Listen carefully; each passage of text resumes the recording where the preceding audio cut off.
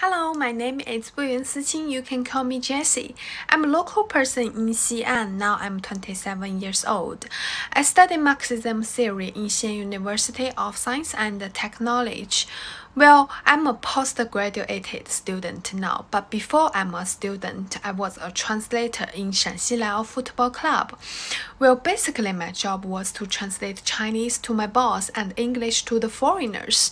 So I think I have had a lot of experience to work with foreigners, and this program maybe is not so difficult for me.